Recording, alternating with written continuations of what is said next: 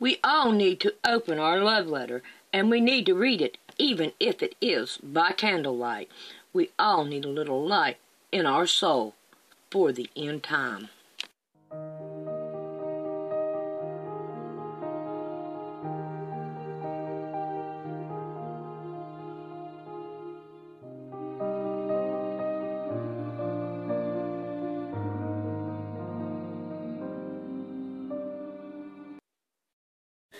Can the Old Testament show the things about Jesus in the New Testament?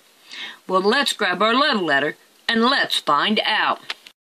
The first one is the birth of Christ.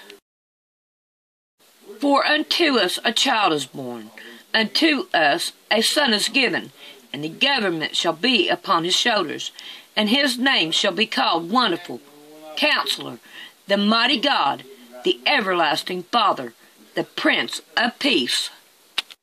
But thou, Bethlehem Ephraim, though thou be little among the thousands of Judah, yet out of thee shall he come forth unto me, that is to be the ruler in Israel, whose going forth have been from of old, from everlasting.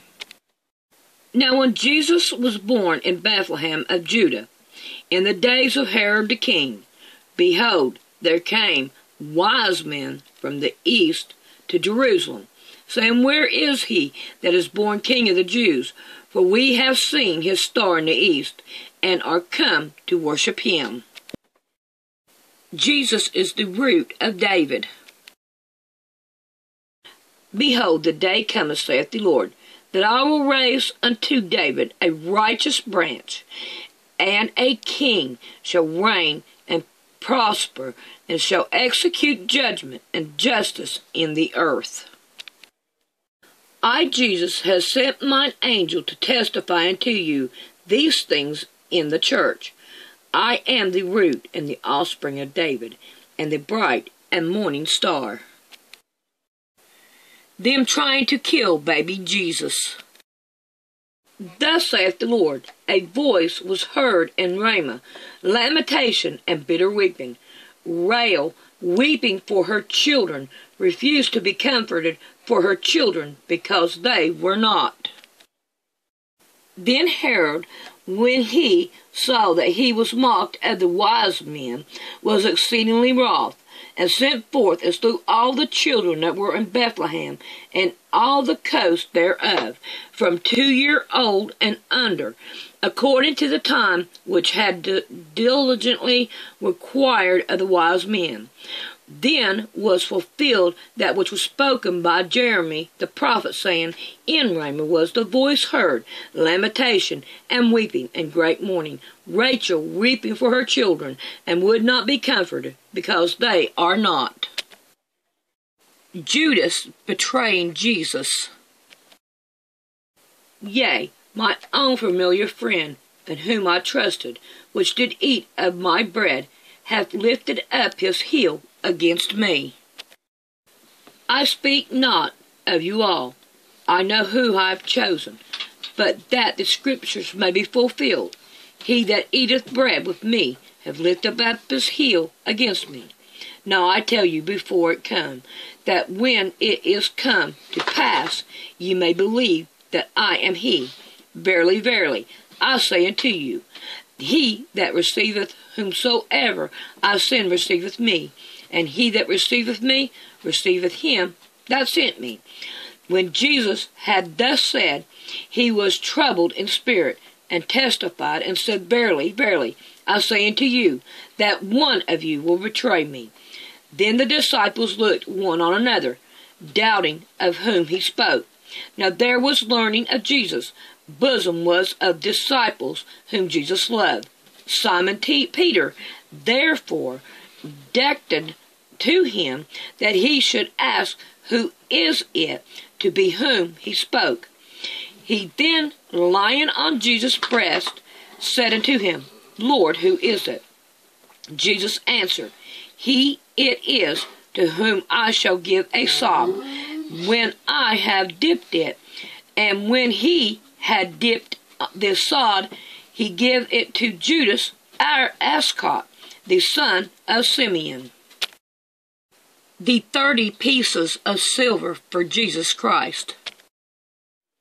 And I said unto them, If ye think good, give me my price, and if not, forbear. So they weighed for my price 30 pieces of silver.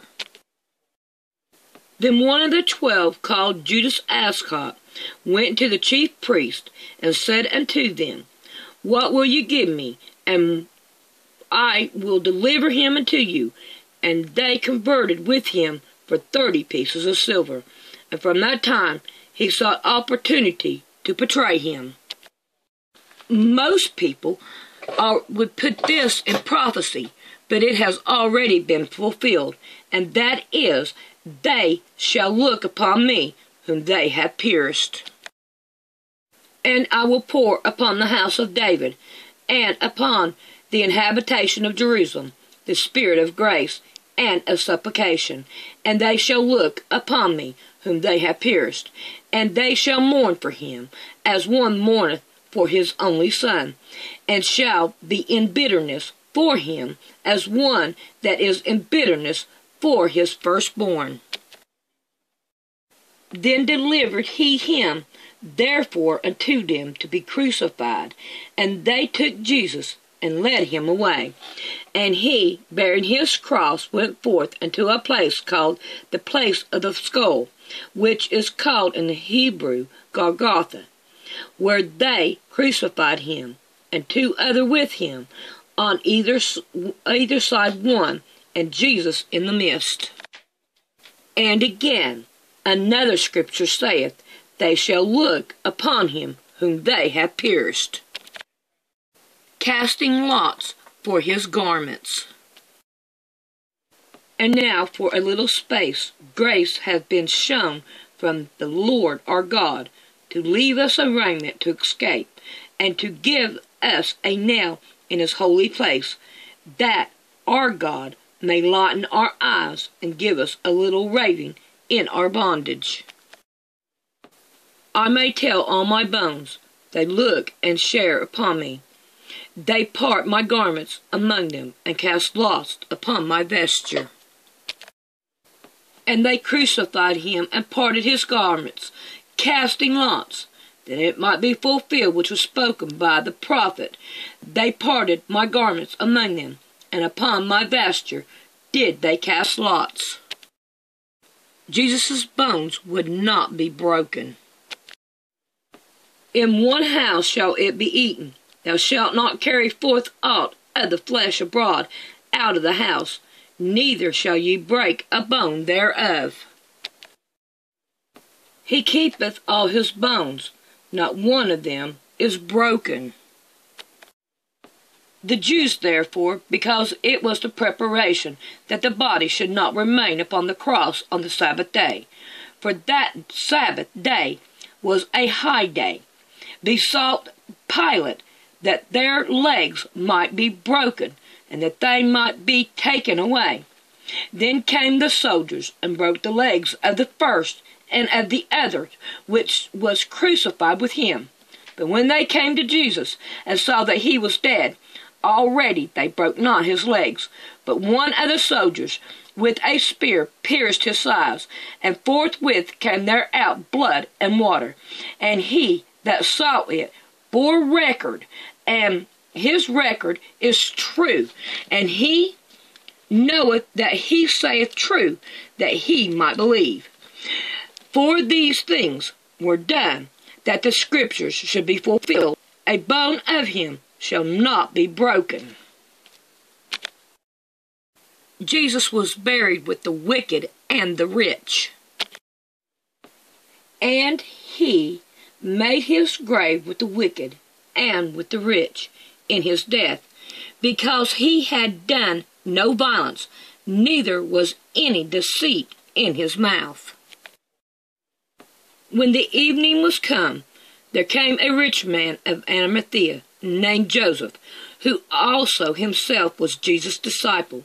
He went to Pilate, and begged the body of Jesus. Then Pilate commanded the body to be delivered. And when Joseph had taken the body, he wrapped it in a clean linen cloth, and laid it in his own new tomb, which he had hewn out in the rocks. And he wrote a great stone to the door of the sepulchre, and departed. Confirming the covenant of Jesus' death for a week. And ye shall keep it up till the 14th day of the same month, and the whole assembly of the congregation of Israel shall kill it in the evening. And after 62 weeks shall Messiah be cut off, but not for himself. And the people of the prince that shall come shall destroy the city and the sanctuary, and the end thereof shall be with a flood, and unto the end of the war destructions are determined. And he shall confirm the covenant with many for 1 week, and in the midst of the week he shall cause the sacrifice and oblation to cease, and for the overspreading of abomination he shall make it desolate, even until the consumption that is determined shall be poured upon the desolate. Now from the 6th hour there was darkness over all the land until the 9th hour. And about the 9th hour Jesus cried with a loud voice, saying, Eli, Eli, lama sabachthani? That is to say, my God, why hast thou forsaken me? Some of them that stood there, when they heard that, said, This man calleth for Elijah. And straightway one of them ran and took a sponge, and filled it with vinegar, and put it on a reed, and gave him to drink. And the rest said, Let be, let us see whether Elias will come to save him. Jesus, when he had cried again with a loud voice, yielded up the ghost. The resurrection of the death of Christ, and the resurrection of us. Come, and let us return unto the Lord, for he hath torn, and he will heal us. He hath smitten, and he will bind us up. After 2 days he revived us, and the 3rd day he will raise us up, and we shall live in his sight. The word which God sent unto the children of Israel, preaching peace by Jesus Christ. He is Lord of all. The word I say ye know, which was published throughout all of Judah, and began from Galilee after the baptism which John preached, how God anointed Jesus of Nazareth with the Holy Ghost and with power, who went about doing good, and healing all that were oppressed of the devil, for God was with him. And we are witness of all things which he did both in the land of the Jews and in Jerusalem, whom they slew and hung on a tree. Him God raised up the 3rd day, and showed him openly, not to all the people, but unto witnesses chosen before of God, even to us, who did eat and drink with him after he rose from the dead. Bruising of the head and the heel. And the Lord God said unto the serpent, Because thou hast done this, thou art cursed above all cattle, and above every beast of the field. Upon thy belly thou shalt go, and dust thou shalt eat all the days of thy life. And I will put enmity between thee and the woman, and between thy seed and her seed, and it shall bruise thy head, and thou shalt bruise his heel. If you know these things, happy are you if you do them. I speak not of you all. I know whom I have chosen, but that the scriptures may be fulfilled. He that eateth bread with me lifteth up his heel against me.